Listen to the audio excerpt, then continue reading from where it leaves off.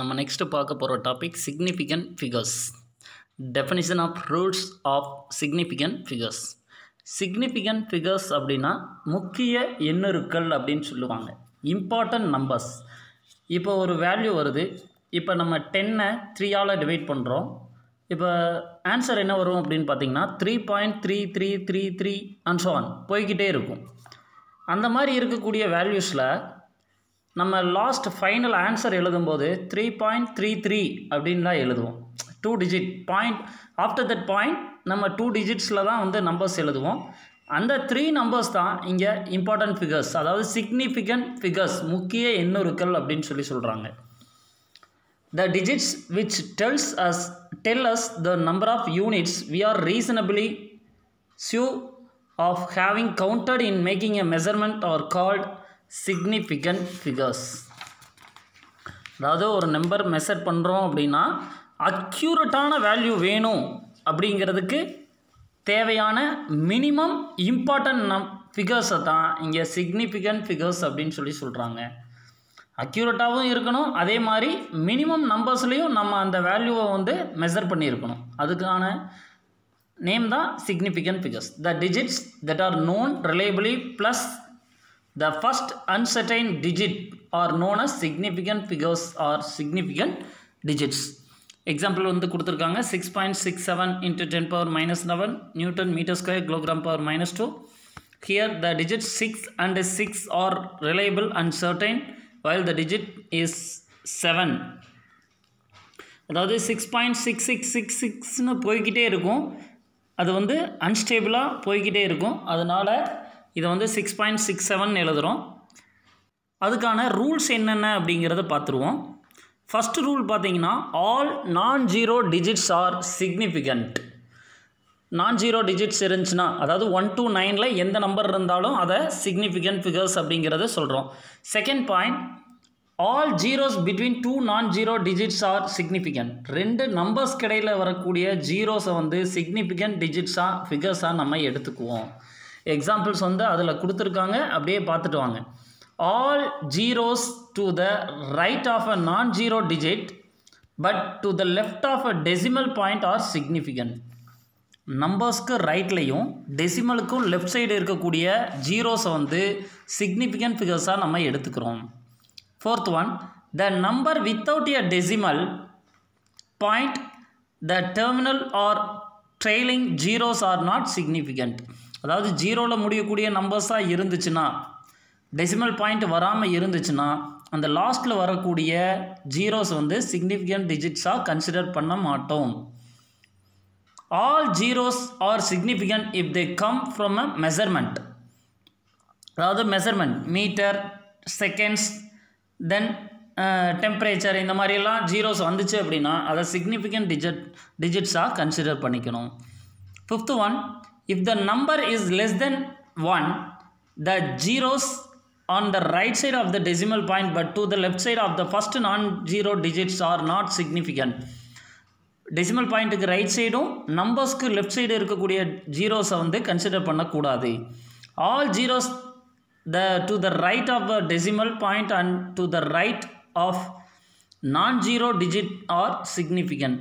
இப்போ எக்ஸாம்பிள் 40.00 இதில் வந்து பாயிண்ட்டுக்கு ரைட் சைடு வரக்கூடிய ஜீரோஸை வந்து நம்ம கன்சிடர் பண்ணிக்கணும்.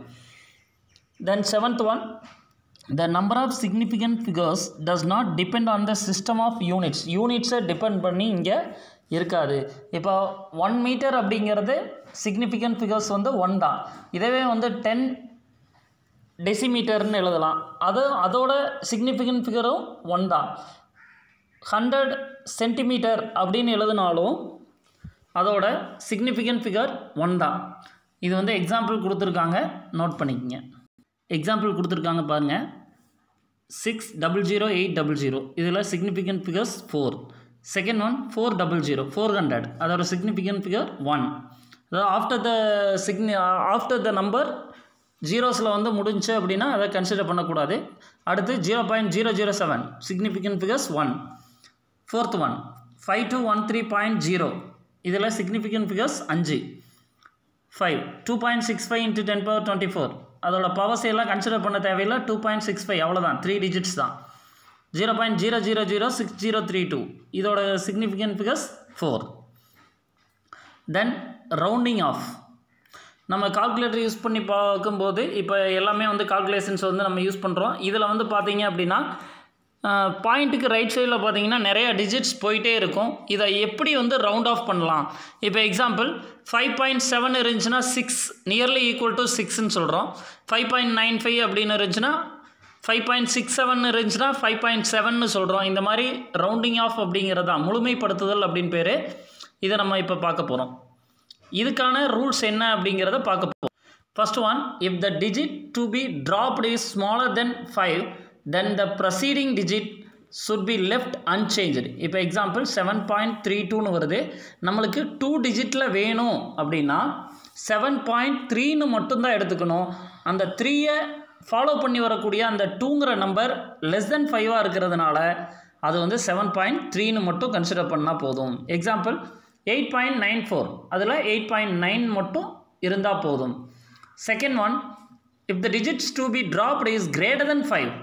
First one less than 5, second one greater than 5. Greater than 5னா ஒன்றை ஆட் பண்ணிக்கணும். 17.26 அப்படின்னா 17.3, 11.89னா 11.9.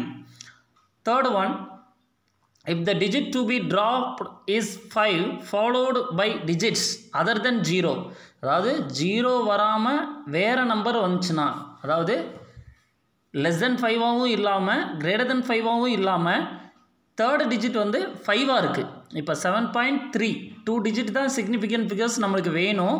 அதை ஃபாலோ பண்ணி வரக்கூடிய நம்பர் 5ஆக இருந்துச்சுன்னா, லெஸ் தென்னாகவும் இல்லாமல் லெஸ் தென் 5ஆகவும் இல்லாமல் கிரேட்டர் தென் 5ஆகவும் இல்லாமல் கரெக்டாக 5ஆக இருந்துச்சுன்னா அதுக்கடுத்து வரக்கூடிய டிஜிட்டை நம்ம பார்க்கணும்.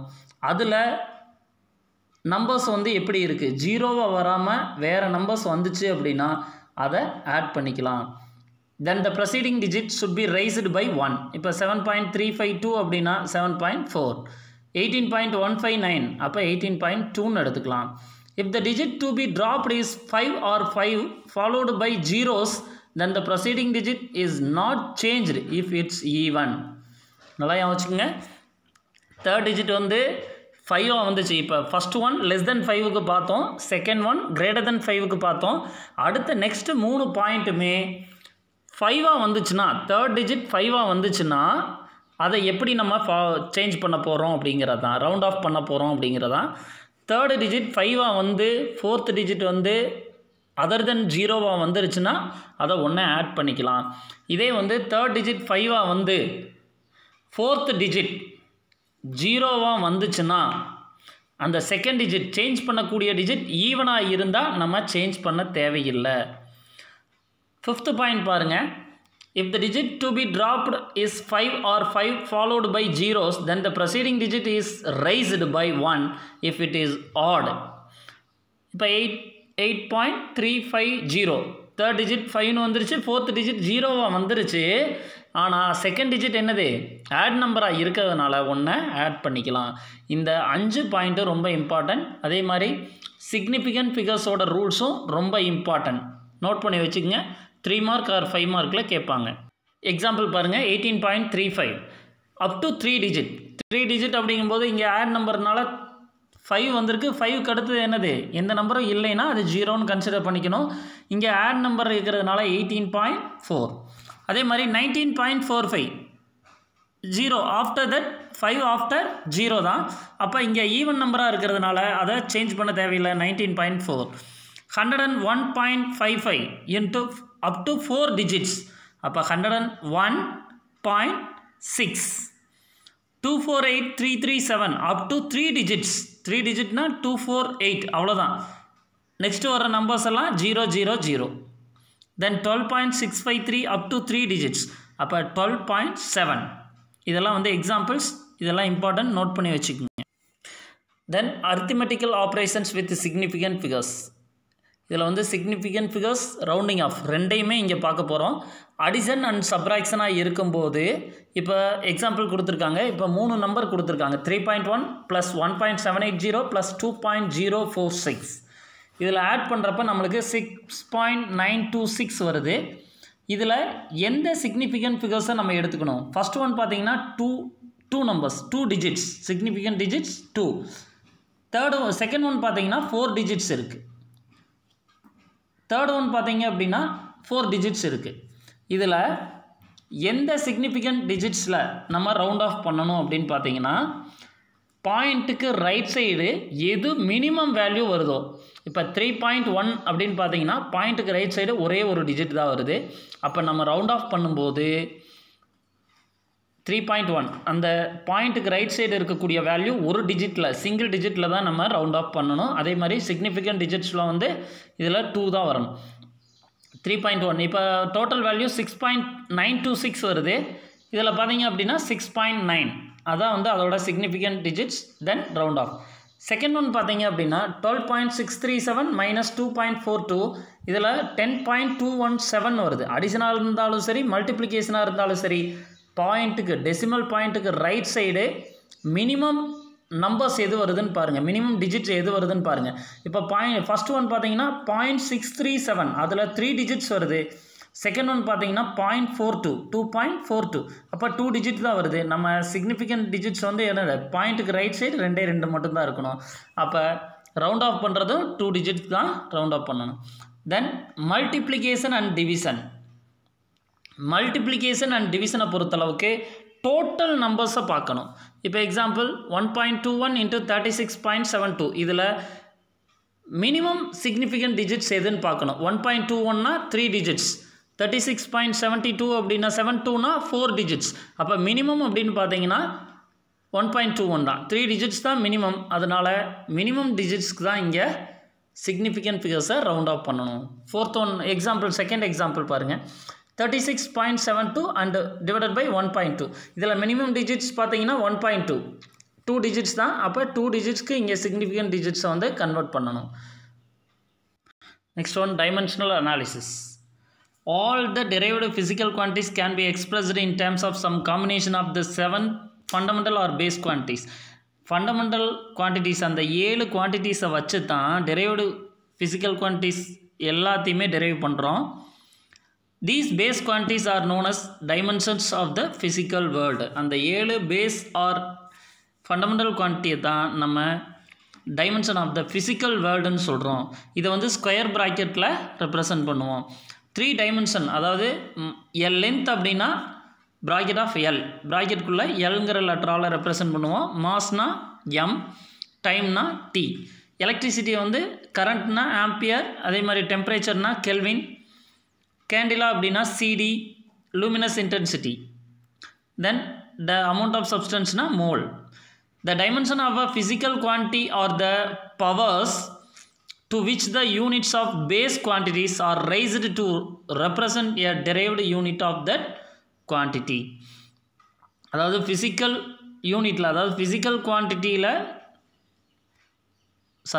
நம்ம டெரைவ்டு குவான்டிட்டிஸ் வேணும் அப்படின்னா அதை பேஸ் குவான்டிட்டியோட பவரை இன்க்ரீஸ் பண்ணுறதுனால அதிலிருந்து கிடைக்கிறது தான் வந்து என்ன சொல்கிறாங்கன்னா டைமென்ஷன் ஆஃப் ஃபிசிக்கல் குவான்டிட்டி அப்படிங்கிறது சொல்கிறாங்க. இப்போ எக்ஸாம்பிள் வெலாசிட்டி கேட்குறாங்க. வெலாசிட்டிக்கான formula displacement by time. Displacement அப்படின்னா லென்த்து தான். அப்போ ப்ராக்கெட்டுக்குள்ளே எல்ங்கிற லெட்டரால் ரெப்ரசன்ட் பண்ணுவோம். டைம்னா கேபிட்டல் T. அப்போ LT⁻⁻1 போட்டாவே போதும். இங்கே 3 டைமென்ஷன் தான் வந்து ரொம்ப இம்பார்ட்டன்ட், மாஸ், லென்த், தென் டைம். அப்போ மாஸ் வந்து m⁻0 அப்படிங்கிறத சப்ஸ்டியூட் பண்ணியிருக்கோம். அடுத்து டைமென்ஷனல் ஃபார்முலா அண்ட் ஈக்குவேஷன்.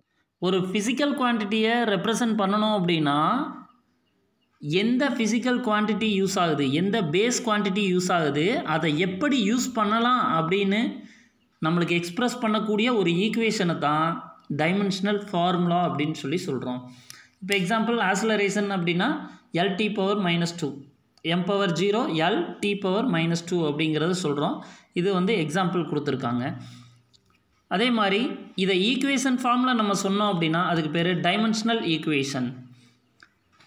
ஒரு ஃபிசிக்கல் குவான்டிட்டியை நம்ம ரெப்ரசன்ட் பண்ணணும் அப்படின்னா அதை எந்த பேஸ் குவான்டிட்டி யூஸ் ஆகுது, எப்படி யூஸ் பண்ணலாம் அப்படிங்கிறத எக்ஸ்பிரஷன் பண்ணுறது தான் டைமென்ஷனல் ஃபார்முலான்னு சொல்கிறோம். அந்த டைமென்ஷனல் ஃபார்முலாவை ஈக்குவேஷன் ஃபார்மில் நம்ம சொன்னோம் அப்படின்னா அதுக்கு பேர் dimensional equation. Dimensional quantities, dimensionless quantities, principle of homogeneity. இதில் வந்து 2 டைப் இருக்குது. ஒன்று டைமென்ஷனல் அண்டு டைமென்ஷன்லெஸ். இதில் வந்து வேரியபிள்ஸ் அப்படின்னா வேரி ஆகக்கூடியது. அதில் டைமென்ஷன் இருந்துச்சு அப்படின்னா வேரியபிளாகவும் இருக்கணும், வேல்யூ வந்து ஒரு ஃபிசிக்கல் குவான்டிட்டி டைமென்ஷனும் இருக்கணும், அதுக்கு வேரியபிள் வேல்யூஸும் இருந்துச்சுன்னா அதுக்கு பேர் டைமென்ஷனல் வேரியபிள்ஸ்.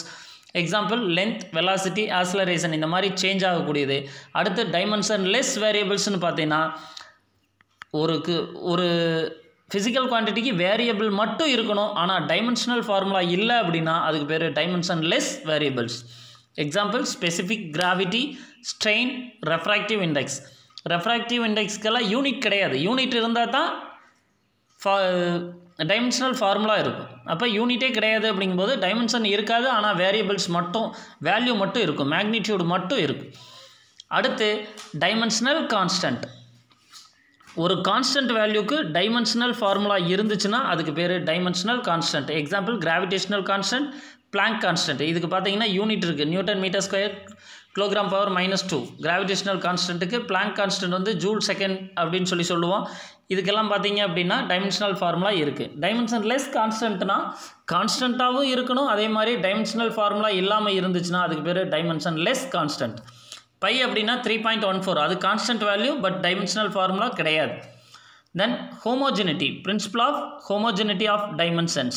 ஒரு ஈக்குவேஷனில் இருக்கக்கூடிய எல்லா டேர்ம்ஸுமே ஈக்குவலாக இருந்துச்சுன்னா, அதாவது டைமென்ஷனல் ஃபார்முலா படி ஈக்குவலாக இருந்துச்சுன்னா அதுக்கு பேர் ஹோமோஜெனிட்டி ஆஃப் டைமென்ஷன் சொல்லுவோம். த principal of homogeneity of dimension state that the dimension of all the terms in a physical expression should be the same. For example, v square equal to u square plus 2as. v square na v na final velocity, u ங்கிறது initial velocity, 2as ஏங்கிறது acceleration, s ங்கிறது displacement. இதுக்கு எல்லாத்துக்குமே l square t power -2 தான் வரும். Then application on limitations of the method of dimensional analysis. அதோட application பாருங்கள். ஒரு ஃபிசிக்கல் குவான்டிட்டியிலேருந்து, அதாவது ஒரு சிஸ்டம்லேருந்து இன்னொரு சிஸ்டமுக்கு ஒரு ஃபிசிக்கல் குவான்டிட்டியை கன்வெர்ட் பண்ணலாம். எக்ஸாம்பிள் நம்மளுக்கு 3 சிஸ்டம் தெரியும், எஃப்பிஎஸ், சிஜிஎஸ், எம்கேஎஸ். எஃப்பிஎஸ் மெத்தட்லேருந்து சிஜிஎஸ்க்கு மாற்றலாம், சிஜிஎஸ்லேருந்து எம்கேஎஸ்க்கு மாற்றலாம், எம்கேஎஸ்லேருந்து எஃப்பிஎஸ்க்கு கன்வெர்ட் பண்ணலாம், எம்கேஎஸ்லேருந்து சிஜிஎஸ்க்கு கன்வெர்ட் பண்ணலாம். இந்த மாதிரி ஒரு சிஸ்டம்லேருந்து இன்னொரு சிஸ்டமுக்கு கன்வெர்ட் பண்ணலாம். தென் ஒரு டைமென்ஷனல் ஃபார்முலா, ஒரு ஈக்குவேஷன் கரெக்டாக இல்லையான்னு செக் பண்ணுறதுக்கு இந்த அப்ளிகேஷன் வந்து டைமென்ஷனல் அனாலிசிஸ் வந்து யூஸ் ஆகுது. தென் 2 வேரியபிள்ஸ்க்கு இடையில் இருக்கக்கூடிய ரிலேஷனை வந்து நம்ம டெரைவ் பண்ணுறதுக்கு இது யூஸ் ஆகுது. இப்போ எக்ஸாம்பிள் F = ma சொல்கிறோம். ஃபோர்ஸுக்கும் மாஸுக்கும் ஆக்ஸலரேஷனுக்கும் இடையில் இருக்கக்கூடிய ரிலேஷன்ஷிப்கான ஃபார்முலா இந்த டைமென்ஷனல் அனாலிசிஸை வச்சு நம்ம டெரைவ் பண்ண முடியும். Example to convert a physical quantity from one system to another system. இது கொடுத்துருக்காங்க, அதுக்கான எக்ஸாம்பிள் ரொம்ப இம்பார்ட்டன்ட். எக்ஸாம்பிளை பாருங்கள், நான் டெரைவ் பண்ணி சொல்கிறேன். நான் இந்த டேப்லர் காலத்தில் இருக்கிறதெல்லாம் வந்து ரொம்ப இம்பார்ட்டன்ட். இப்போ ஏரியா அப்படின்னா அதோட யூனிட் தெரிஞ்சு அப்படின்னா நம்ம டைமென்ஷனல் ஃபார்முலா நம்ம மெமரி பண்ணணும் அப்படிங்கிற அவசியமே கிடையாது. ஏரியா அப்படின்னா லென்த் இன்ட்டு பிரெத்துன்னு சொல்லுவோம். லென்த்துங்கிறதையும் எல்லில் தான் சொல்லுவோம், பிரெத்துனாலும் லென்த் தான், மீட்டரில் தான் மெஷர் பண்ணுவோம், அதனால் எல் ஸ்கொயர்னு சொல்லியிருப்பாங்க. இதே மாதிரி ஒவ்வொன்றுக்கும் வந்து அதோட வேல்யூ எல்லாமே கொடுத்துருக்காங்க, டைமென்ஷனல் ஃபார்முலா எல்லாமே கொடுத்துருக்காங்க. இது எல்லாமே மெமரி பண்ணி வச்சுக்க. லிமிட்டேஷன்ஸ் அல்லது ட்ராபேக்ஸ், அதாவது குறைபாடுகள் அப்படின்னு சொல்லுவோம். இதில் பார்த்தீங்க அப்படின்னா கான்ஸ்டன்ட் வேல்யூஸ்க்கு டைமென்ஷனல் வேல்யூ வந்து நம்ம இதன் மூலமாக பெற முடியாது அப்படின்னு சொல்ல. This method gives no information about the dimensionless constants in the formula like 1, 2, numbers வர்றது, 5e வர்றது, இதெல்லாம் வந்து டைமென்ஷனல் ஃபார்முலா கிடையாது. தென் ஒரு மெத்தடில் வந்து கொடுத்துருக்கிறது வெக்டரா ஸ்கேலரா அப்படிங்கிறத நம்ம இதில் டிசைட் பண்ண முடியாது. ஒரு ஈக்குவேஷன் கரெக்டாக இருக்கான்னு எல்லாம் செக் பண்ணுறோம், பட் ஆனால் ஒரு வெக்டரா ஸ்கேலராங்கிறத நம்ம சொல்ல முடியாது அப்படின்னு சொல்கிறோம். அதே மாதிரி ஃபிசிக்கல் குவான்டிட்டிஸில் நிறையா வேல்யூஸ்க்கு இடையில் இருக்கக்கூடிய அதாவது ரிலேஷனை வந்து நம்ம டெரைவ் பண்ணலான்னு சொல்லியிருக்கோம். பட் ஆனால் ட்ரிக்னாமெட்ரிக், எக்ஸ்பொனன்ஷியல் அண்ட் லாகரிதமிக் ஃபங்க்ஷன்ஸ்க்கெல்லாம் வந்து டெரைவ் பண்ண முடியாது, ரிலேஷன்ஸை வந்து டெரைவ் பண்ண முடியாது. 4th ஒன் பார்த்தீங்க அப்படின்னா 3 ஃபிசிக்கல் குவான்டிட்டிக்கு மேலே இருந்துச்சு அப்படின்னா அதை வந்து ஈக்குவேஷன் ஃபார்மில் நம்மளால் எழுத முடியாது, டைமென்ஷனல் மெத்தடில் அதை அப்ளை பண்ண முடியாது. 5th ஒன் பார்த்தீங்க அப்படின்னா ஒரு ஈக்குவேஷன், ஒரு physical relation is dimensionally correct but not the correctness of the relation. இப்போ ஒரு ஈக்குவேஷன் கரெக்டாக இல்லையா அப்படிங்கிறது டைமென்ஷனல் மெத்தடில் நம்ம கண்டுபிடிக்கலாம். அதில் கான்ஸ்டன்ட் வேல்யூஸ் ஏதாவது வந்துருந்துச்சு அப்படின்னா அதையெல்லாம் வந்து இதில் கால்குலேட் பண்ண முடியாது. இதுக்கு எக்ஸாம்பிள் கொடுத்துருக்காங்க. s = ut + 1/3 at² கொடுத்துருக்காங்க. அது ஃபார்முலா படி அது ராங் ஃபார்முலா. இப்போ எக்ஸாம்பிள் கரெக்டான ஃபார்முலா பார்த்தீங்கன்னா s = ut + ½ at² தான் கரெக்டு. அதில் நம்பர்ஸ் ஏதாவது வந்துருந்துச்சுன்னா, இன்டீஜர்ஸ் ஏதாவது வந்துருந்துச்சுன்னா அதை டைமென்ஷனல் ஃபார்முலா படி செக் பண்ண முடியாது. இதெல்லாம் வந்து அதோட டெரிவேஷன்ஸ். இந்த லெசனில் பார்த்தீங்க அப்படின்னா 5 மார்க் பார்த்தீங்கன்னா அந்த லாஸ்ட் ஒரு 4-5 மார்க்ஸ் தான் வந்து ரொம்ப இம்பார்ட்டண்ட். 1.12லேருந்து 1.15 வரைக்கும் வந்து ரொம்ப ரொம்ப ரொம்ப ரொம்ப இம்பார்ட்டண்ட். இதை நான் டெரைவ் பண்ணி காமிக்கிறேன். இதோட லெசன் 1 வந்து முடிஞ்சு. இதில் புக் பேக் கொஸ்டின்ஸ் எல்லாம் வந்து எல்லாமே வந்து நல்லா படிச்சுக்குங்க. இம்பார்ட்டன்ட் கொஸ்டின்ஸும் வந்து நான் சொல்கிறேன், அதையும் படிச்சுக்குங்க.